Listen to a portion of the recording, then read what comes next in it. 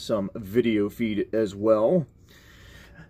Hey, this is Jim with the Kingsman Podcast, coming right back at you from nowhere, Pennsylvania.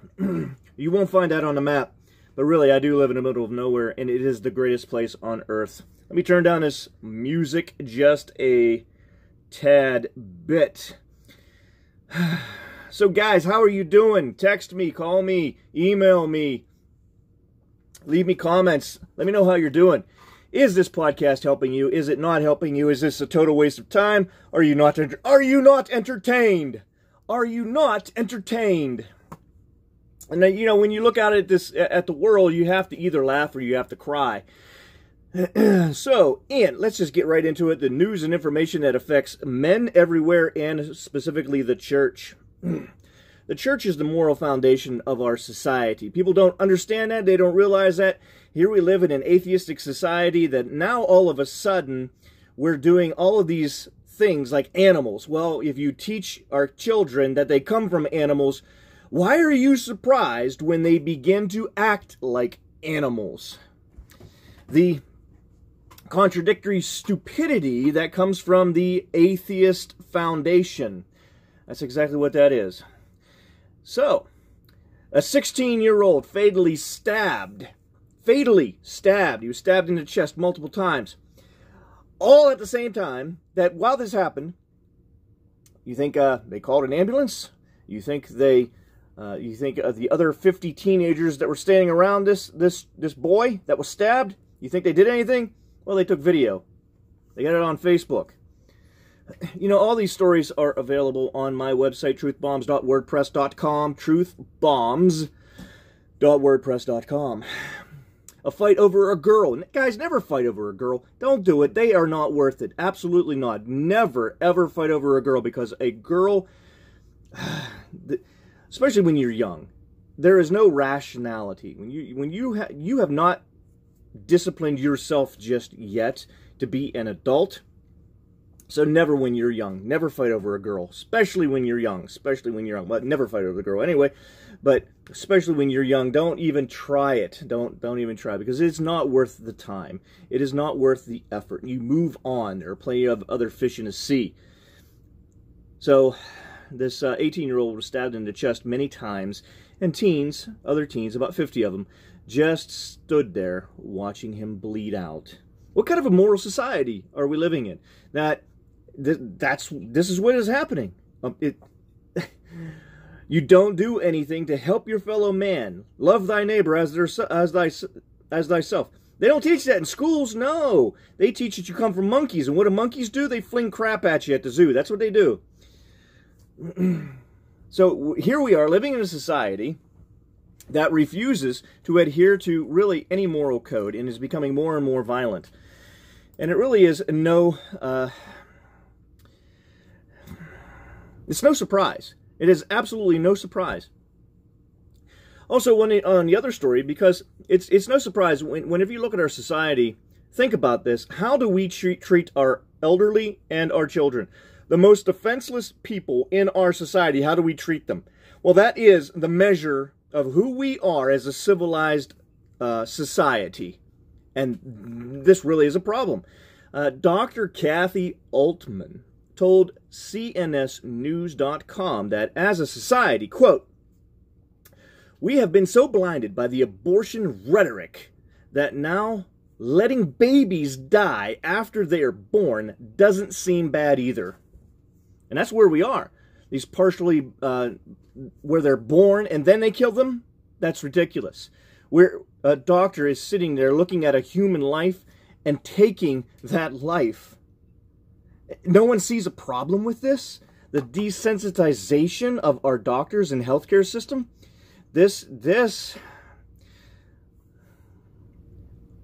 You only have to look at history of those that did not value human life and what happened over time to that society. This is the world that we are faced with. Now, I live in Pennsylvania, as I said, nowhere, Pennsylvania. Just across the border to our neighbors in Ohio. Man, over 100 people were arrested in Ohio for human sex trafficking. Child sex sting is what happened right here in Ohio. Now that's most of Ohio is a plains state. What is going on? I mean, just over the last few years, you've heard about the sex trafficking rings in Texas and California, along the border states, where they're kidnapping American girls and they end up being a sex slave. And that is horrible, absolutely horrible. And you hear about that, I used to only hear about that overseas. It makes movies. But here in the United States, and we're not doing anything about this? Are people getting away with this? These are serious problems. Serious problems that are happening in our society. And what are we going to do about it? What exactly are we going to do about it? Now, today, this is the boy crisis, part 3. Toi. Under toi. Took 4 years of French in high school. That's the only thing I really remember. The boy crisis, part 3. We have been talking about male suicide and the male suicide rate. Suicide is such a, it's horrible. It is absolutely horrible. And 70% of the suicides that happen in the United States are white men. The stress that is put on the white man, and now really being a white male, is under fire by the liberal media. You should be ashamed of yourself for being a white man. And as if the suicide rate wasn't bad enough already, the liberal media is just going to add that to us. And there is liberals out there that say, okay, that's good. Let the white man die. That's the people that built this country. Those ideas. And how heartless. Well, if you believe you came from animals, well, I guess you shouldn't have a problem with thinking about how bad it is if white men die. Now, a lot of this stuff is coming from the book of The Boy Crisis from Dr. Warren Farrell. But also, this is not just a U.S. problem. This is a problem that happens also overseas as well. It is a crisis of a global scope, and we have to remember that. We cannot allow it just for boys to be affected here. How many men do you think die by suicide each day in the UK? Have a guess. Raise your hand if you think it's under 5. Now this is from a TED Talk. Raise your hand. Under 5? Under 10? It's 12. That's 1 man every 2 hours. 1 man every 2 hours. This is in the UK. Enjoying our day. We're going to lose 12 men to suicide today. In my work, we talk a lot about the fact that 76% of all suicides are male. And that 76%. More men under 45 than anything else. And I can't help but find myself asking, why is that? Doesn't that trouble you? Because it troubles me. It troubles me. Our brothers, fathers, uncles, partners, sons. And I'm sure you know some men out there. Friends, and they decide to die. I think there are. Now, these are problems. These are problems, and these are worldwide problems. Worldwide problems. If you're watching online, yeah, that's it's stink bug season here in Pennsylvania. You guys just don't know how bad that can really be up here in Pennsylvania. And sometimes they get into the house, so they get through the air conditioning system. It's ridiculous, but you know, and Warren Farrell, he talks about this to great extent in his book. And I encourage you to go ahead and read that. But there is this horrible crisis, and it's not just suicide. It's also economic. And it will affect our society globally. So here's more on Dr. Farrell from Fox News, from his interview whenever he did his book. You know pretty conclusively that men in America and in other developed countries are falling behind women in a lot of different measures. To what extent is fatherlessness driving that, do you think? a great extent. They're falling behind women in all 63 leading 63 leading developed nations. And in developed nations, there's the permission for divorce that there isn't in non-developed, less developed nations, and also in developed nations, there's the permission for women to marry, to have children without being married. That's for you guys who are watching on YouTube. Huge division between boys and a division of boys who are with their fathers do quite well. Boys who are not with their fathers do terribly. Whose father is involved in their life, they do much better. Measures of measures like postponed gratification, the ability to be whether or not they're depressed, whether or not they're drinking, whether or not they have drugs, the opioid crisis, alcohol, opioids, work ethic, all of that. ISIS recruits all over the world, they're almost completely fatherless boys, and the ones that. And you see how Dr. Farrow really puts all of this out, all of these negative measurements that we look at, delayed gratification. What that equates to is, how likely are you to build up a huge amount of debt in your life and not be able to pay it back? These are serious problems. ISIS recruits, specifically targets people men who do not have father figures or fathers in their lives. These are serious, serious problems. I got a little bit more from Dr. Farrell. So we have suicide problems, we have economic problems, we have opioid addiction, we have personal financial problems, all because the father is not involved in the child's lives. It's a boy crisis. It absolutely is a boy crisis, and we need to do something about it. We can't. The evidence we'll be seeing is that for the first time in U.S. history, our sons will have less education than their dads. Now it's an education problem. If we take this worldwide, the UN found this year that boys have fallen behind girls in every single one of the 70 developed nations. So what do developed nations have in common? They have in common a much greater propensity for divorce. Yeah. Leaving boys oftentimes without their dads. So dad-deprived boys becomes the #1 cause of the boy crisis. And now it's something like 70% that the women ask for divorces, and this is no-fault divorces. So there aren't going to be any charges of oh, he cheated on me or things like that. And this is also the first time in history that our statistics are showing, and this is all due to social media. The statistics are showing that more women are becoming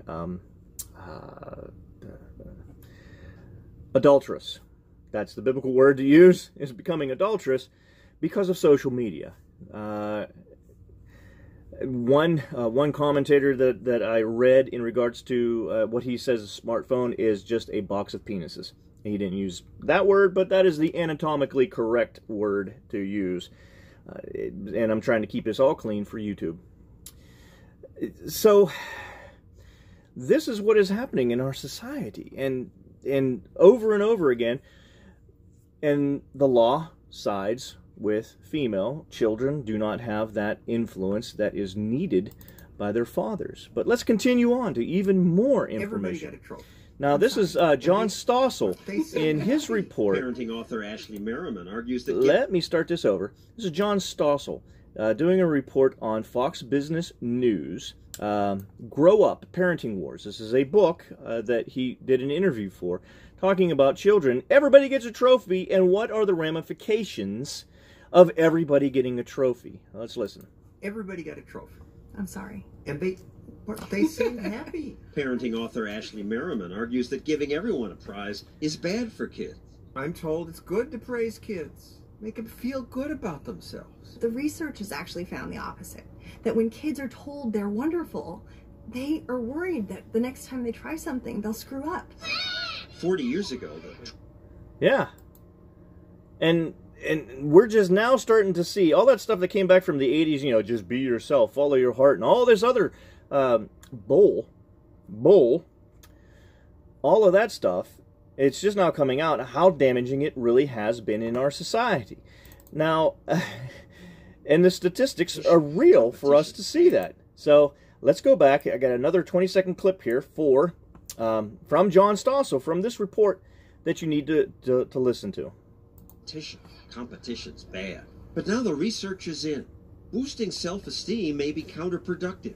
It does not improve academic performance. Kids with low self-esteem who get this overinflated praise, overinflated encouragement, become more reticent to try things in the future. They avoid challenges instead of go in front of them. She says, so if you praise your children for every little thing out there, for average performance, they're not going to try anything more. Hey, they received their esteem. They received their praise. They're not going to try. They're not going to take risks. They're not going to progress forward. They're going to sit in their house because they don't believe that they have to do anything more. This is what the data is showing. And, well, go figure. The conservatives have been saying this for, I cannot remember how many years. But this is the truth of our lives that we are living in. For the past 40 years, the median annual earnings of a boy with just a high school diploma dropped 26%. 26% over the past 40 years. It's dropped 26%. And so, oh, this is wage gap equality and all of this stuff. There is no wage gap. Now, we're not talking about that, or I would have video proof, I would have evidence, I'd have all of that stuff, but we're not talking about the so-called wage gap that doesn't really exist. What we're talking about is how specifically for men, the men who only have a high school diploma, they are earning less and less and less. Why? Because we are moving from a industrial-based society, we have been for 30 years or more, from an industrial-based society into a microchip type society, an information-based society. So it's muscle to microchip, as Dr. Warren talks about in his book. It's muscle to microchip. How are these kids without the information technology education, are they going to compete in this world? How are they going to fend for their families? How are they going to be supportive of the generation that is dying? How are they going to be supportive of our country? How are they going, how? You can't. Now, without a diploma, his chance of being unemployed during his prime working years, that's 25 to 54, is 20%. You got 20% chance of being unemployed with only a high school diploma between those years. Almost 400% greater than the average. Greater than the average. Man. Worldwide, boys are 50% more likely than girls to fail to meet basic proficiency in any of the 3 core subjects, that's reading, math, and science. Boys are falling behind, and we don't care. No, we just give them Ritalin. We give them ADHD medication, and we throw them into the corner. And over again, teachers, when they describe their ideal student, it's a female. How does that make boys feel? Did you ever have your kid come home and say, I don't think my teacher likes me? Well, that's why. They just want to teach girls. Because girls are more agreeable. That's according to Dr. Jordan Peterson in his clinical studies. Now, the next thing is we have taught our men and our children, our boys, we have taught them, we have programmed them since they were young to be disposable. Now, this was a revelation. I never had thought about this before until I read Dr. Warren's material. We are treated as disposable. And that is so disrespectful. And I think disrespect is the thing that men hate the most in life, is being disrespected. But the truth is, yeah, in order to win wars, we had to train our sons to be disposable, to give their lives for their society, freely and voluntarily. And even today, the draft is only for boys, only for men. A woman does not have to sign up.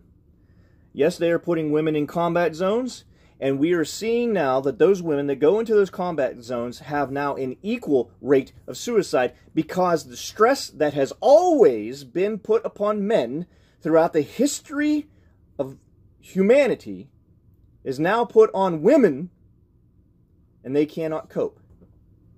They cannot cope. Yeah, this is the problems that we have in our lives. And my brothers, what are we going to do about this? What are we going to do about this? Men, we need to unite. We come together and we work out our problems. First off, we need a support group. Contact me, email me, message me. I'll listen. I may not be able to help you, but I will listen. And maybe we can get through this together, guys. Guys, thanks for listening. I don't want to end my podcast on a depressing note. Absolutely not. Guys, we can do this. We can unite ourselves together. We can move forward. We will not go gently into that good night. Rage against the dying of the light, my brothers. Rage. All right, guys. We will talk to you next week.